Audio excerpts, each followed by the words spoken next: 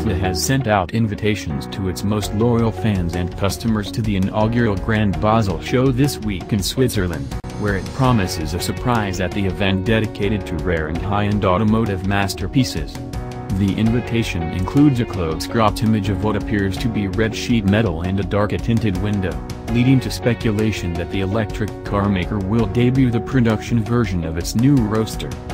Elon Musk surprised us once before with the second-generation Roadster, unveiling it last November as an aside during the unveiling of the electric semi-truck, saying it will do 0 to 60 miles per hour in just 1.9 seconds and boasting a top speed of more than 250 miles per hour. It's also promised to have a driving range of an incredible 620 miles on a charge.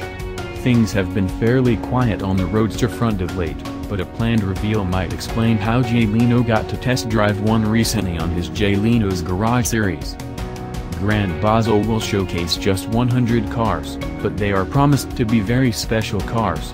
Included among them are the 1968 Lamborghini Miura used in the opening sequence of the Italian Job, a 1956 Porsche 550-1500 RS Spider and the 1954 Pegaso Z102 Series Tusa Outchick Cabriolet, which was considered the fastest production car in its day.